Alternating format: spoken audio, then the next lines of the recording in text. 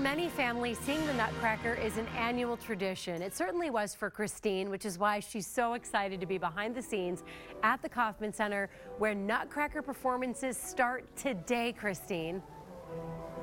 They certainly do. We would go every single year with extended family, and we'd always have peanut M&Ms. I think she smuggled them into the shows. I'm just going to tell you that. So much fun. Devin Carney's still here with us, the Nutcracker, now joining us. I have to ask the star of the show, are you nervous? First performance in 30 minutes. He's nervous. He's tongue-tied. Devin, first performance in 30 minutes. Well, 45. Yeah. 10:30. Yeah, right. A matinee. Right. How exciting is this? It is amazing, and to have the house packed with students from all over the city coming in. 1,600 kids are going to be here. This whole theater is going to be full of them in 40 minutes or so. The dancers are all set to go. We've had lots of rehearsals here. It's been great. And they're still warming up. Yeah. They're behind us here. Yeah. You mentioned Washington. Yeah. Washington is important because you guys were performing there. That's right. We were performing at the Kennedy Center, which is the nation's stage in Washington, D.C., doing this production of the Nutcracker. We did 7 shows there over the Thanksgiving week.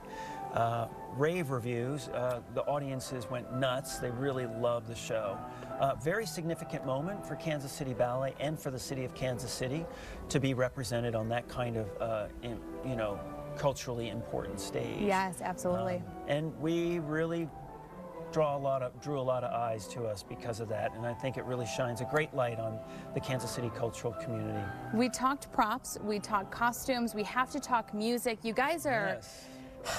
You're winging it, really. You have, the house band basically performing, aka orchestra. No, I'm just kidding. You have such an amazing music talent going to be performing with you guys. Right. We have the great fortune to have our beloved Kansas City Symphony play every single performance for us in the pit, which is, it's mind-boggling. I think that such brilliant artists are, helping us do our show, and it's really lovely, that collaboration between the symphony and the ballet. We adore it. We mentioned it earlier. How many shows do you have in total? 23 when you include those couple of student matinees, but 21 public shows. And tickets still available? Absolutely. Tickets are available at kcballet.org, and there still are affordable tickets, which is really great.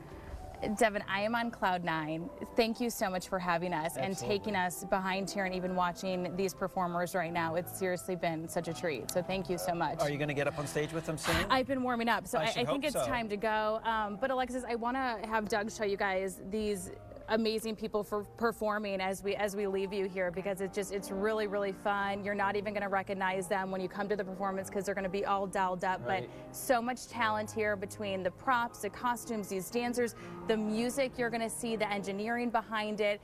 What a treat to have all this here in Kansas City. And the first performance is in about 45 minutes. 10:30 is when they kick off, right? 10:30 is going to be their gosh. very first performance, and it's going to be a bunch of students who I hear are already banging at the door saying, "Let me in, that's we want to incredible. see this." So Try to keep those seats, people are Christine. literally holding the doors closed. No, I'm kidding, but they're going to get ready to come in and enjoy the very first performance. That's a remarkable vantage point. Thanks.